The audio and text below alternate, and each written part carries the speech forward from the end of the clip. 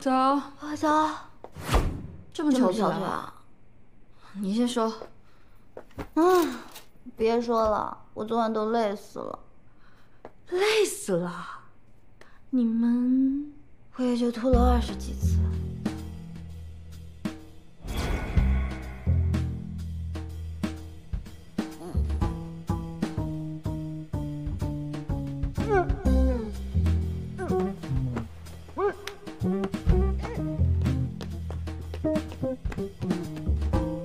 所以，你昨天和文军哥回去都做了什么？我们该做的都做了，足到采耳喝茶，哥们还带我谈了一晚上的心。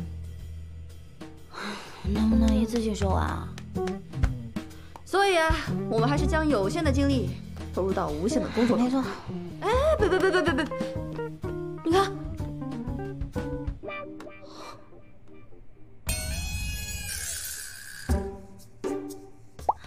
怎么都是差评啊？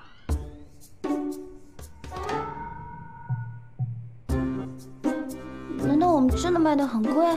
我们的食材本来就很贵啊。老板，昨晚没有休息好吗？文娟啊，你觉得怎样才能创造出绝佳的相处氛围啊？您说的是工作氛围还是生活氛围？当然是生活了。工作上，我暂时还不用请教你。工作上我还懂点，生活上我简直一窍不通。可能让对方高兴了，氛围就会好一些吧。高兴？对。今天小袁就不太高兴的样子。听笑容说，明餐厅不知道为什么被打了很多差评。啊？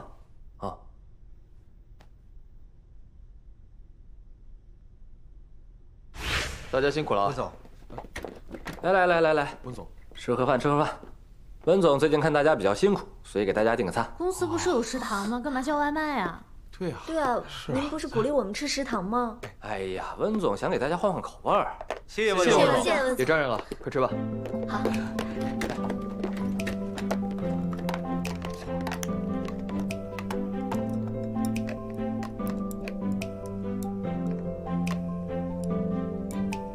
好吃啊，挺好吃的。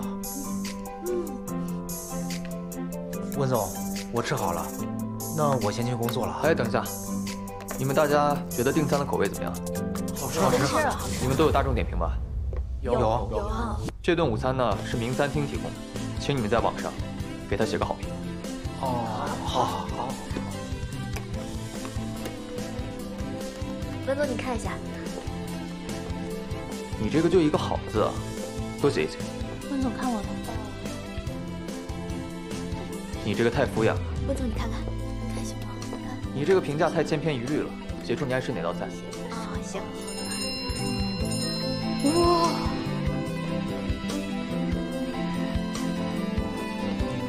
哎，帮我们倒点水。哦，好嘞。好，下次再来啊。欢迎下次光临。小心点啊。拜拜。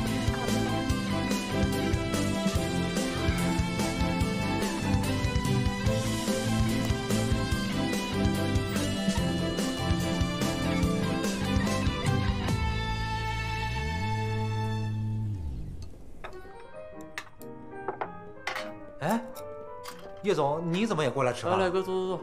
最近公司不是发餐补吗？来明餐厅吃饭，每人补贴30块钱呢。你们部门最近写点评了吗？可不写了吗？温总最近也不知道怎么了，挨个部门检查，每个部门都得写。你这算什么呀？我注册了好几个点评账号，每个账号都写了500次点评。可别提了，磊哥，你说我一学数学的，我太难了，江郎才尽啊，到哪儿写那么多去？唉。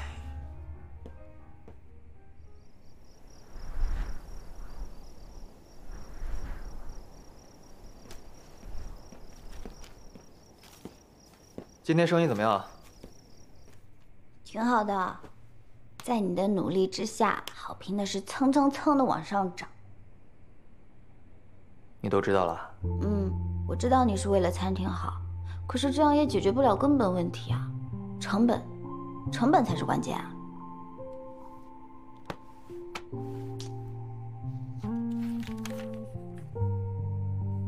其实吧，跟定价没有关系。主要是客户的心理预期改变了，你让他们多花1分钱，他们就会觉得性价比降低了。可是我们要是再降5毛钱，那都得亏本啊。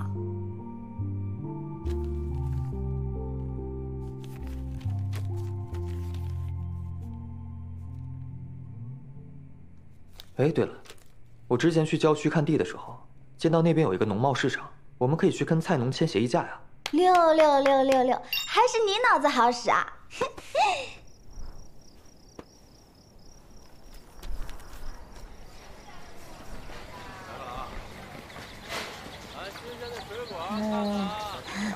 师傅，你确定你要穿成这个样子来菜市场？你是在质疑我的商业谈判能力吗？那倒没有，就是你真的会讲价吗？大婶儿，这个茄子多少钱一斤啊？来3块2。给我来100斤。那个黄瓜2块8，那个苦瓜4块1，豆角3块5，西兰花4块4。要不你样样来100斤，我给你算个整。你看，出去零头一共才1600，这个样子，这些菜啊，我全都给你送到家，免你的运费。行，那我给你2000，你再给我加点西兰花，还有那个西红柿。要得，马上给你装起。你是不是有点瓜哦？送礼这么进货，餐厅就不是亏本了，给倒闭。娘娘，茄子市区才卖3块，你就要3块2，欺负外地人嗦？哎呀，本地人嗦，早点说嘛，这本地人嘛，肯定有本地价噻。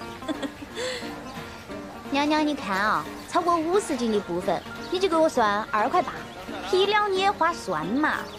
蔬菜2天送1次，我和隔壁生鲜老板商量哈，你们一起送，还省运费。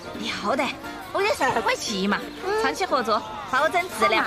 哎，你短称我看得出来哈。哎呀，放心嘛，1两称都不得少你的。好。看不出来嘛，谈判能力可以。这哪是什么谈判能力啊，这是生存之道好吗？我要是不会讲价的话，我跟我妈早就饿死了。什么？哎，你们袁家不是实力挺强的吗？还要自己来菜市场啊？没有保姆吗？这你就不懂了吧？我爸和我妈呢，对我进行的是2种教育。我妈对我进行的是吃苦教育。吃苦教育你知道吗？就是多吃苦才能知道生活有多不容易。你肯定不懂，哎，快点挑菜吧，愣着干嘛？哦，哎，这个，拿个袋子吧。再来点生姜。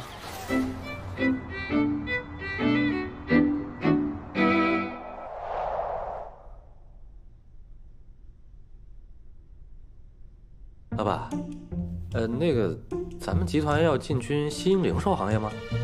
没有啊，我也只是业余的进军一下餐饮行业而已。那学会方言和进军餐饮业有什么必然联系吗？那倒是没有，不过对增长夫妻之间的感情有必然联系。啊，加班儿，